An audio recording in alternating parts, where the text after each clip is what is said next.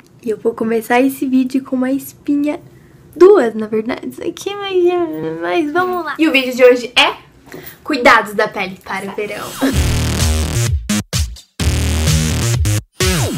Oi, gente! Estou aqui com a Bia, minha prima linda. Ela pediu pra me dar um abraço nela no vídeo, então eu vou dar, porque eu já zoei muito ela, né, linda? Demais, sabe? Vamos começar falando do nosso tipo de pele e o ideal para cada pele. Então, eu já vou falando que a minha é a mista, porque ela não é uma pele que fica oleosa a todo momento, ela é uma pele que, se você cuidar, ela fica super boa. E sempre a pele mista é na zona T, que é a zona da testa, aqui no narizinho e no queixo. O meu tipo de pele já é oleosa, bem oleosa, sofro bastante com oleosidade. Aqui, essa parte, sim, horrível pra pegar espinha. Então, a pele oleosa, ela requer um cuidado dobrado. Então, exige bastante produtos chatos, assim, bastante cuidado mesmo. Não tem ninguém aqui com a pele seca, só minha mãe que não está aqui nesse momento. Mas vamos falar também da pele seca e os cuidadinhos que dela precisam. Tópico 1, demaquilante, que serve para tirar resíduos da pele. Tirar resíduos da pele não, meu filho. Tirar resíduos de maquiagem. Nunca durmam sem usar um lindo de um demaquilante, viu? Porque é essencial. Então vamos lá. O demaquilante que eu uso pra minha pele mista é esse daqui, da Neutrogena. Eu não sei falar esse nome. Mas esse daqui, ele remove maquiagens à prova d'água. Ele é muito bom pra pele oleosa também, porque eu não vejo oleosidade nenhuma nele, só um pouquinho que deve, né? Bom, eu uso dois, porque como eu falei, pele oleosa é bem chato. E eu acho que esse daqui, ó, ele é bem seco. Só que na região do olho, se você passa, ele arde bastante. E aí na região do olho eu uso esse daqui, ó, da Nivea. Bifásico. Isso, mas já tá, né, acabando. Aquele que eu pego assim na loja e começo a agitar só pra ver o que acontece. Como a minha pele é bem oleosa, se eu passar ele na pele inteira, ele vai ficar mais oleoso. Então eu passo só na região do olho. Bom, o próximo é o sabonete. Eu uso bastante. Eu tô usando esse daqui. Tá bem acabadinho, mas ele é da Asepsia e ele é o neutro. Minha pele eu não uso sabonete porque eu acho que resseca um pouco. Porque o sabonete, ele tira a camada mais externa da pele. Ela é feita de água e de gordura.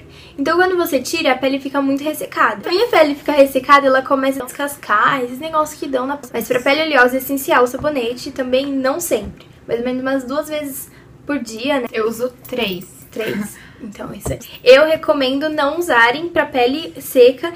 Mista pode ser que você precise, mas eu, pra mim, não. Terceiro tópico é o esfoliante. Mais ou menos 2 vezes a semana eu faço. E eu esfolheio os meus cravinhos aqui, ó. Eu uso esse daqui, da Soft Face, da Boticário.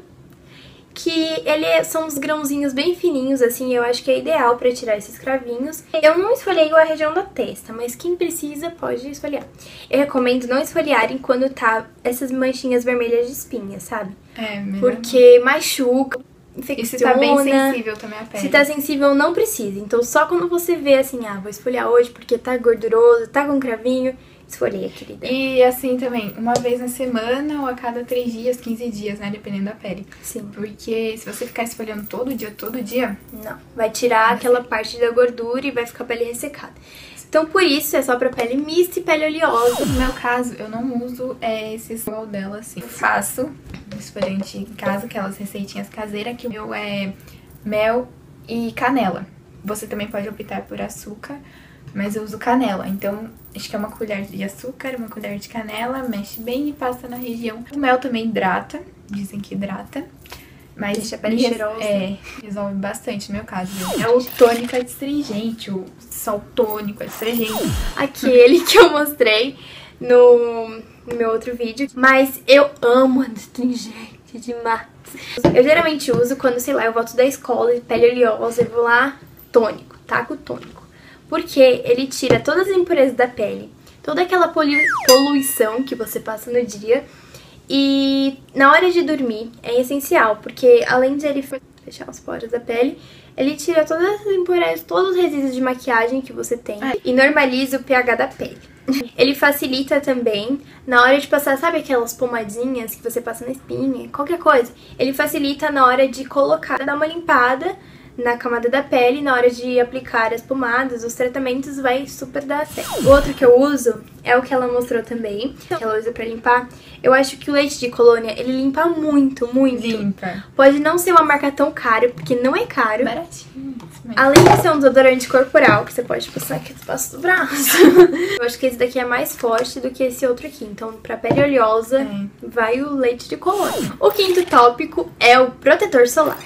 Ele não pode faltar, não pode mesmo. Gente, eis a questão. Filtro solar antes da make ou filtro solar após a make? Eu prefiro antes.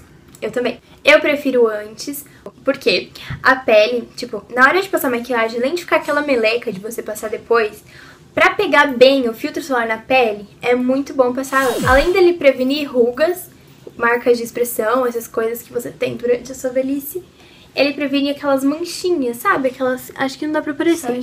Mas eu tenho muito. É hereditário.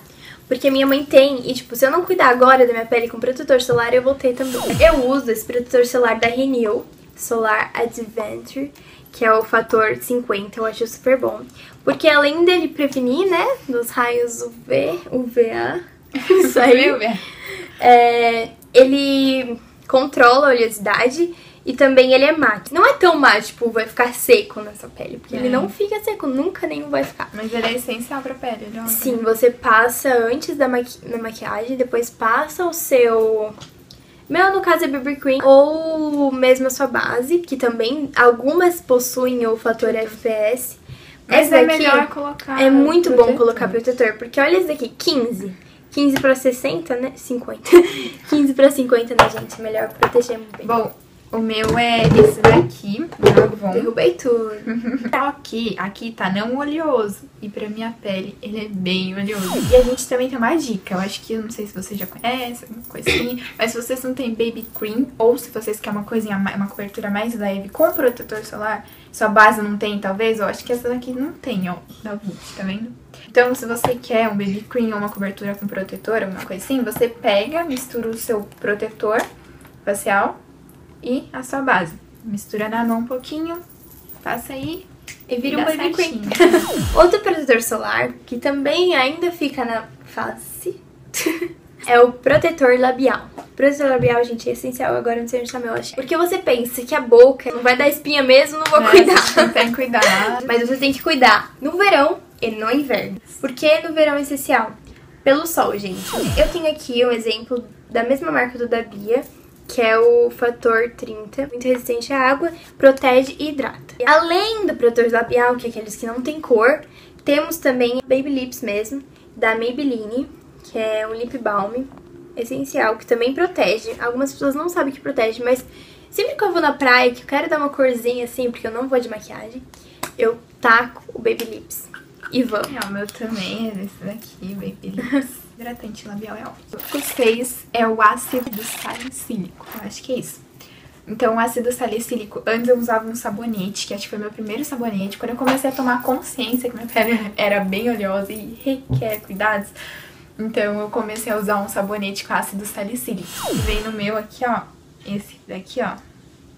Já hidratante vindo dela. Ó, não oleoso, pra pele oleosa. Ele também previne a acne. E ele tem o ácido, ó, aqui embaixo tá escrito que tem o ácido. Gente, então produtos com ácido salicílico é ótimo pra pele oleosa. Pode comprar sem medo. Já o meu produtinho é esse daqui da Clean Your Skin, que eu tô provando agora também, é da Avon, aqui. E ele contém esse ácido, até a gente falou, ah, eu também tenho, ah, isso é bom. Ela que me explicou, porque eu não sabia mesmo desse ácido. E aí agora eu vou passar a usar mais, porque eu só usei uma vezinha. E além dele ser um gel de limpeza facial, limpeza profunda facial, previne a acne e tem o ácido salicílico 2%. Esses produtos aqui com esse ácido, ele é mais indicado para peles mistas e oleosas. Não muito pra mistas, porque pra mistas é só quando você tá com espinhas, porque ele previne, mas você pode passar pelo menos de noite, se você tiver interesse. Mas pra peles secas, não é muito recomendado, porque ele tira a oleosidade. Então, pra quem não tem oleosidade, gente, não precisa tirar nada. Sétimo tópico, hidratante facial. Ele é pra todos os tipos de pele, todos mesmo, porque Pra quem tem uma pele seca, precisa hidratar, lógico. Quem tem uma pele mista, hidrata depois de todos esses produtos, você pode hidratar. E pra pele oleosa, que ela também usa esse daqui, ó. Mas, tipo, não passa creme na pele toda, pelo amor de Deus. Só passa aqueles creminhos assim, aonde der. Minha dica é, pra quem tem pele mista, eu sei que não é a marca original da Bepantol, mas eu uso a Bepantrix, porque a Bepantol eu não achei mais. Bepantol, Bepantrix, Bepantrex, Bepantrux, todos esses Bepantol. Tudo com B. É, aquelas lá, cremes de babê, hipogloss, se você quiser usar, pode usar. Eu uso na região aqui dos olhos, olha. Pra hidratar toda essa parte aqui que tem olheira, toda essa parte ressecadinha aqui dos olhos, você passa, que é super bom. E aí eu vou passando e vou massageando assim pra pele, ó. Além de tirar rugas, né, porque minha mãe fala que quando você massageia a pele assim, ó. Quando você fica assim, ó. Tira todas as rugas. E agora, Por fim, o extra de todo. o milagre de nossas vidas. Seus secantes para espinha. Gente, isso é um milagre. Sem zoeira, ó, o meu é da mesma marca da... E o meu é Soft Face da Boticário. Sim, gente, se você passar ele, quando começou a espinha, se você passar, eu acho que ela previne, né? Ela nem fica muito, não. Vai ficar por uns dias a marquinha lá vermelha, mas depois sai. Era isso, gente. Espero que vocês tenham gostado. Esse vídeo foi mais um vídeo de cuidados do verão para a pele, porque estamos no verão, a gente sabe que pra todo mundo tá difícil. Requer cuidado. Requer muito cuidado, porque a pele transpira e tudo mais. Tem gente que transpira pelo nariz, outras pela testa, que nem eu. E a pele fica uma meleca, acho que vocês sabem. Prazer estar aqui com você, prima linda. Obrigada. Espero que vocês tenham gostado. Beijão para todos e até a próxima. Então, um beijinho aí, Bia, assim, ó. Agora temos...